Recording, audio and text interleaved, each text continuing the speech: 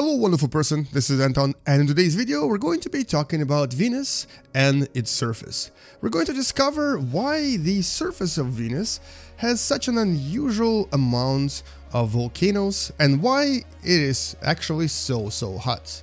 Anyway, welcome to What the Math.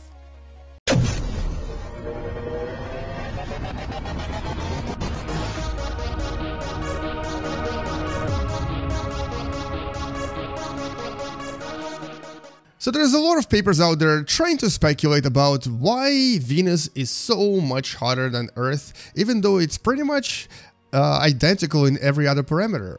The temperature here currently is 472 degrees Celsius, or about 745 degrees Kelvin, which is pretty much like 450 degrees higher than it is on Earth. And yes, it is closer to the Sun than Earth, but not by amount that should cause such a tremendous temperature. Now we know that the temperature is very likely caused by the tremendous greenhouse effect from the atmosphere that's about 92 times thicker than the atmosphere on Earth, and also the composition of the atmosphere that's pretty much mostly carbon dioxide. So in other words, most of the temperature comes from a tremendous greenhouse effect. But that's not really what we're going to be discussing today. We're going to be discussing the reasons for such a hot and unusual atmosphere, and also for the differences in geology and geological activities on Venus. Now, if we remove the atmosphere, because it's actually very thick and hard to see through, and also remove the clouds because we don't really need them, you'll notice that the surface of Venus looks like a planet that is basically made up of a lot of volcanoes. There's a lot of volcanic activity signs everywhere, including right here is a large one with very unusual leg-like formations, which are actually unique to Venus. And there's a lot of other volcanoes, like there's one right here, there's a bunch right there, and overall, if you actually count all of them, you'll find that there's something like 1,600 major volcanoes on Venus. As a matter of fact, Venus has the most volcanoes in our solar system, more even than Io. And Io, if you remember, is the most volcanically active object in our solar system, and that's the moon of Jupiter. That's right here. So Io does have a lot of active volcanoes, but when it comes to inactive or old volcanoes, Venus basically takes that prize. So in terms of just a number of various volcanoes, including the large volcanoes, this is definitely the place to take all of those prizes. Now, on Earth, we have at least one major volcano, and that's in Hawaii. On Venus, there is almost 100 of similar-sized volcanoes. And considering the fact that its surface is very similar to Earth, it's about 90% basalt rock. It's very unusual to see that about 65% of the entire planet here consists of various lava plains, indicating that volcanism played a very major role in changing how this planet looks. Now, we've actually kind of measured the age of all of these volcanoes, and they all seem to be about 500 million years old. And that's very unusual. And for the most part, none of them are actually presently active, or at least we haven't really seen any indications that any of them are active. But we have seen parameters in the atmosphere that indicate that some volcanoes still kind of spew things out, specifically sudden increase in methane in the atmosphere indicated that there is at least a few volcanoes that are still spewing things out. But for the most part, this is essentially what the surface looks like, a lot of just dead volcanic activity. Or in other words, dormant and sleeping volcanoes that are now completely inactive. But a lot of recent studies have actually showed two very important things about volcanoes on this beautiful planet. One is that, well, they actually are responsible for changing the crust of this planet every few 100 million years completely. So in other words, Venus is actually going to have a major volcanic eruption activity sometime in the next few 10 to maybe 100 million years. or maybe a little bit longer. We don't really know exactly how long it will take, but when the crust here heats up even more, when it gets even hotter, it's going to be weak enough to support the pressures coming from the inside, and the new volcanic eruption will begin. And we're going to simulate this by basically colliding a few asteroids just to kind of emulate what's going to happen to the surface of Venus. And so essentially, here we go. So here are the volcanic eruptions that will start at some point and will continue for about 100 million years. Now, there's going to be a lot more, obviously, but this is just an initial eruption event. And so essentially, Venus will, you could call it, burst from the inside, and a lot of the heat and a lot of the pressure will start coming out and recycle the entire surface of the planet once again. So there will be so many eruptions that the entire surface will change and become renewed yet again. And this will happen quite a few times in the next 5 or 6 billion years until our sun expands and swallows Venus. But this is essentially how Venus recycles its surface. And so up to about 2,000 more volcanoes will be formed, and all of them will essentially create a completely new surface here.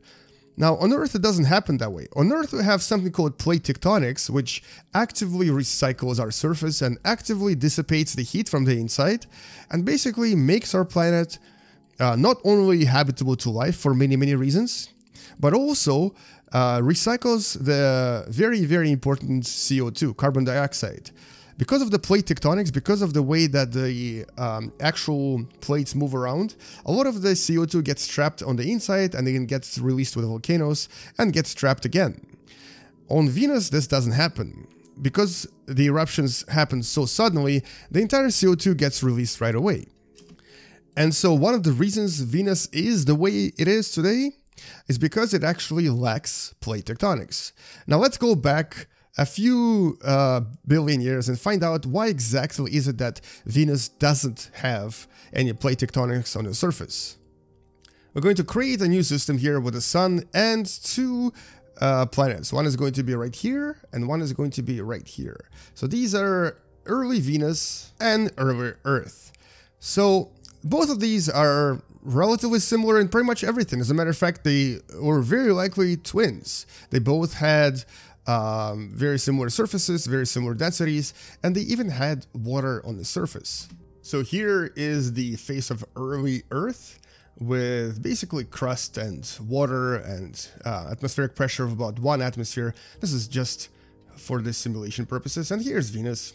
Very similar in every respect. Maybe a little bit more water here, but this is just because I pressed this button a little bit too long. We're gonna maybe decrease a little bit of water, making it a little bit more realistic.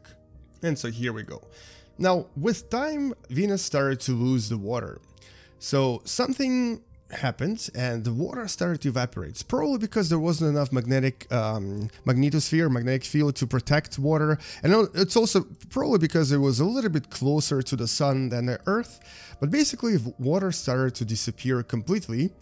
And we're still not entirely sure how, but water is directly responsible for keeping very active plate tectonics. So for example, on our planet Earth, because of water, the actual plates underneath the water are different from the plates above it.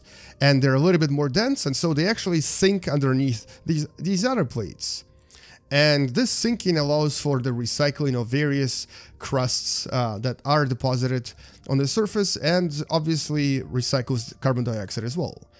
Now Venus lost the water, and its crust became sort of very similar everywhere. It sort of started, it became very uniform. It also started losing atmosphere at first, because there was nothing protecting it from the sun, but we're not going to remove atmosphere because Venus recovered from that event later. Now at this point there was no more water, and so all of the surface was kind of similar. And it started to heat up relatively similarly as well, but because it was closer to the sun and because it was actually a little bit hotter than the Earth, it kind of repaired itself. So basically it was able to recirculate the materials relatively actively, so no plates were actually formed. And this is a very interesting concept because on Earth something else happened. Let me just show you what happened on Earth. So first of all, water always stayed with us. But also another really important difference, or another important event started happening here on Earth. Some of the areas where the crusts were kind of joined together were actually still damaged from all of the heat and were not repaired just enough, mostly because they were cooling down too fast.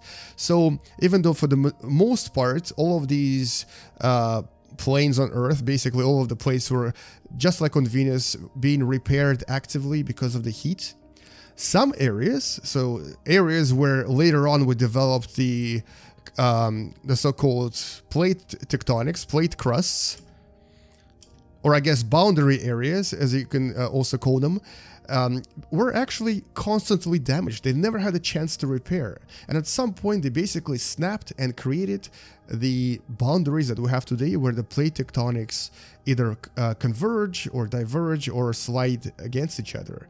And all of this was very, very important, and only happened because Earth was a little bit farther away from the sun, and it was a little bit cooler, and also because water was partially responsible for causing this damage. We're still not entirely sure how all of this occurred, but basically Earth maintained its plate tectonics and Venus didn't. And because Venus didn't have the plate tectonics, it started to warm up. It started to heat up more and more and more. And water by then was probably already gone. Atmosphere was already dwindling. And then a few 10 or maybe a few 100 million years later, something started happening. The planet was so hot, it became so heated that it suddenly started exploding from the inside. And we're going to simulate this by basically colliding a bunch of objects into Venus to create this humongous explosion. Now, it wasn't really as big as you're about to see, but this is just to kind of give you a dramatization of such event. So the volcanoes basically started erupting all over the surface. This was the first such eruption. There were probably a few more afterwards. And the entire surface became essentially molten, became covered with these very, very large volcanoes. And all of the carbon dioxide on the inside got released. A lot of other stuff like sulfur dioxide became released as well. And suddenly the atmosphere of Venus became really, really thick. So because of this sudden increase in atmospheric pressure, the atmosphere of Venus was now something like 90 times the atmosphere of Earth, and it acquired a tremendous greenhouse effect, and since then, Venus was really, really, really hot. And it very likely changed a little bit throughout the years with more eruptions, but for the most part, that's essentially how Venus recycles its crust and what actually happens on the surface and why it's actually so hot. Now, it's very possible that this might one day happen to Earth as well, especially if we lose the water. But for now, we're pretty safe because water does protect us and does create and maintains the plate tectonics on our surface. So for as long as we have plate tectonics, we really shouldn't have such a crazy and dramatic runaway greenhouse effect. And as you can see, this is the new surface of Venus after the collisions. Now, this planet will very likely undergo another such event in the next few 100 million years, so we might one day even witness it if we're still around. But for now, though, what we know about Venus is that even though it started like Earth, because of the greenhouse effect and because of the lack of plate tectonics on the surface and lack of exchange of material on the surface, it's basically a very, very hot, hell-like conditions. And anyway, hopefully you learned something more about Venus in this video, and if you did, don't forget to subscribe, share this video with someone who enjoys watching space videos and wants to learn through video games, and come back tomorrow to learn something else. I'll see you guys tomorrow. Let's explode Venus before we go. Space out. And as always, bye-bye. This happened a little bit too fast. Let's do it again to our planet Earth that is still being developed and is kind of still brand new. Not anymore, it's not. Now it's gone completely.